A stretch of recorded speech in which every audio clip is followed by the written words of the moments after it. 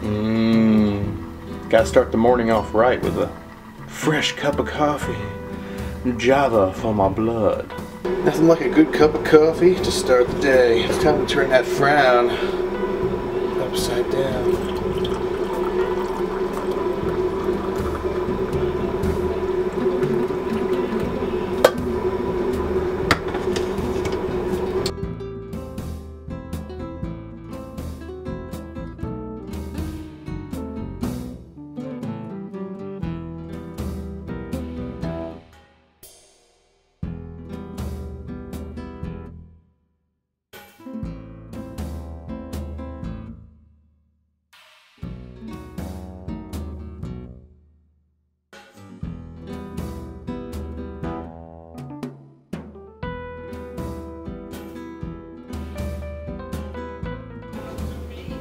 Happy cup.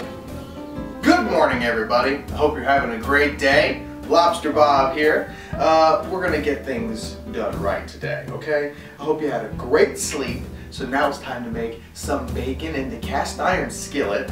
I'm sipping down on my Java. Then we're gonna make some homemade waffles, top with a little bit of blueberries and strawberries. Have a little bit of a fried egg on the side, right? Sound good? Maybe a little buttered toast, if I can stomach it. Yeah, enjoy.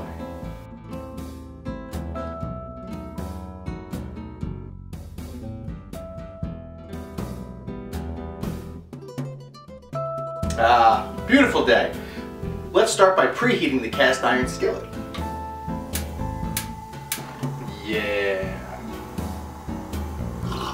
Now I know you're all excited about the cast iron skillet, and you should be. Which is why, since it's my second time using the cast iron skillet, I bought some tasty bacon. Real bacon. Oh.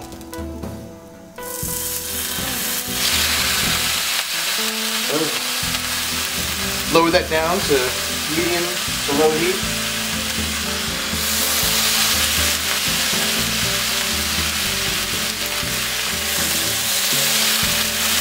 Have I mentioned to you how much I love bacon? I love it. I can smell it, and it's so pungent. You know, I'm pretty sure the neighbors can smell it, and they hate me because they can't have it. It's all mine. And Oyster Annie can have some too if she's good. That's sizzling real nice. Look at this nice.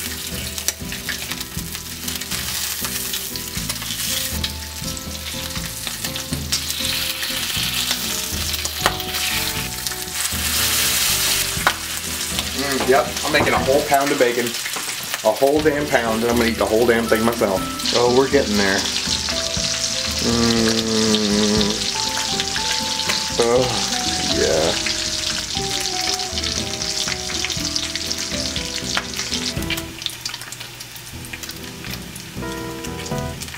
Delicious. Alright, the next part, now that our bacon is finished, is to make our waffle batter from scratch. It's not that hard.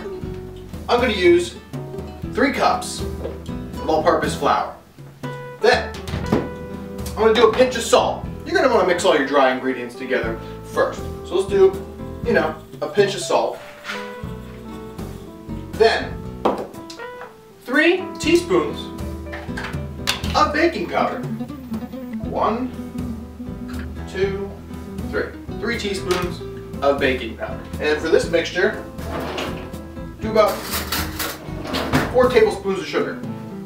1, 2, 3, 4. Just blend that really nicely. These are our dry ingredients. Blend those nicely. Alright, those look pretty blended. Then you want to combine your liquid ingredients, which is your eggs and your milk. You want to whisk the eggs and the milk together in a little bowl, and then slowly pour it in here to create your batter. Let's do 4 eggs. 1, 2, 3, 4. Very nice. Then add 3 cups of milk to that.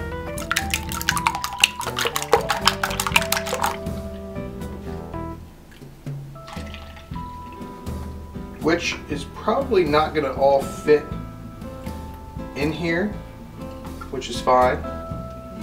So just put in what you can, put it together, mix it up nice, blend it.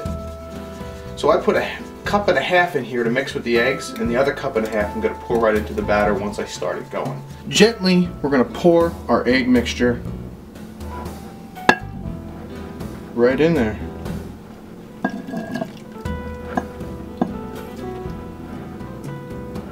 Once you get that going, add the remaining cup and a half of milk.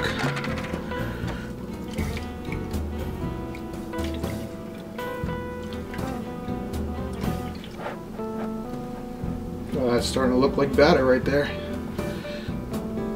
Yeah, that's the consistency you're looking for. Just keep going until all the clumps are out, you know, so it's nice and smooth. And the final step would be to melt some butter and throw it in. Alright, I'm going to get about 5 to 6 tablespoons of butter right here. And I'm going to melt it in the microwave in this bowl. I don't exactly know how long it's going to take to melt this, but keep an eye on it the whole time. Put it in there for a minute, and then watch it until it melts. Simple as that. Okay, so it actually only took 30 seconds to melt all that butter, which is pretty awesome. We're going to pour that butter mixture right into our batter and just make sure it whisks and blends perfectly. Once it's all blended, you can throw it in your waffle maker. Okay, it doesn't take long for my waffle maker to preheat. It's an electric waffle maker, so all I gotta do is plug it in, and the light came on. So once that light turns green, you can pour our batter in, wait a couple minutes, and then we got waffles. Okay, the light went off. That means it's done preheating. So we're gonna open that up. I'm still gonna spray a little bit of Pam. Oh, it's creamy. It's delicious. It's probably gonna overflow, but I don't care because it's delicious. We're just gonna pour that batter.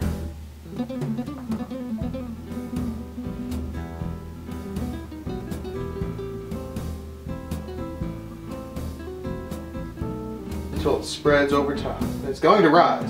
You're just going to make sure all of that is completely spread out. Once that's done, close your lid. Now, you're going to see it leak out the sides because I suck at this, but it doesn't matter because it's going to still turn out to be a big, succulent, crispy waffle. And you'll see. You'll see! As you see, the waffle iron is starting to steam.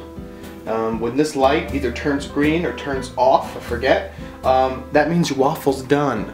But you're going to want to open it and check it. If you want it extra crispy, just close it for another couple minutes and it'll be nice and crispy. Alright, we're going to take a look at this and see how it did. It looks delightful. I'm going to let it go a little bit longer. As you can see, I need to add a little bit more batter, but for a first waffle, a test waffle, it's going to taste quite delicious. So we're going to let that go and get a little more crispier on top. And then we're gonna do a few more.